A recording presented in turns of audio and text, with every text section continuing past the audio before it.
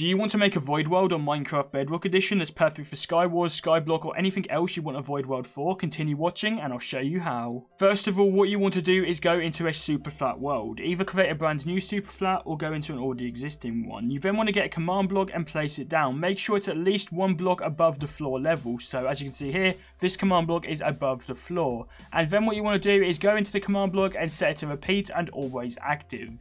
The command you need is execute at A. Now this can just be a player's name or it can be at A. If you have it for all players you can do this a lot quicker, or you can just have it for one player if you want to as well. And then tilde, tilde, tilde, fill, tilde minus 25, 3, tilde minus 25, tilde 25, 0, tilde 25 air.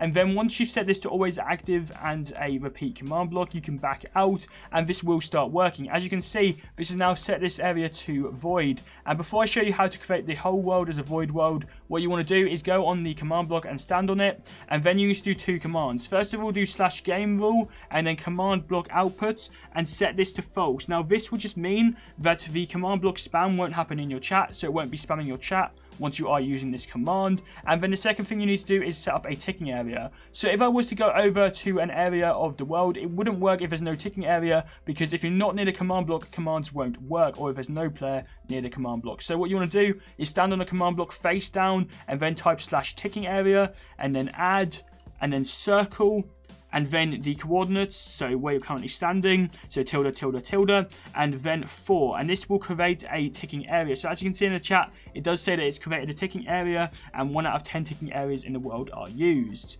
So now, if I go ahead and fly around, it will start creating the void world. Now this is very quick, it's very easy to do as well, and within minutes you'll be able to have a very big void world. And this also doesn't create much lag at all, so it should work on all devices. It is really, really quick, it's really, really easy to do, and it's also very easy to create a skyblock or to create any skywars or anything that you want a void world for on Minecraft Bedrock Edition, as all it requires is that one command block to set up, and then have the ticking area to make it easier, and also have the game rule command block output disabled, because then it won't spam your chat. And as you can see, I can go ahead and sprint, I can move around, and this does work very well. It works very easily and very simply. Now there is a couple of bugs of this. First of all, if you do see a bug, if you see an area that doesn't clear for some reason, just go back over that area and it will work, as it can be a little bit glitchy because it is clearing this area, but it is also very, very easy. It's very easy to use. It's very, it works very well, and I haven't really had any issues with it. There has been a little bit of land if I go super fast where it doesn't do it straight away, but all you need to do is go back over that and it will work perfectly fine.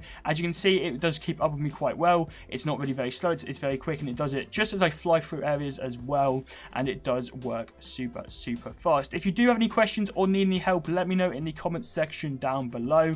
And also, if you want to know how to master place blocks on Minecraft Bedrock Edition, check out the video on the screen. Thank you very much for watching, and goodbye.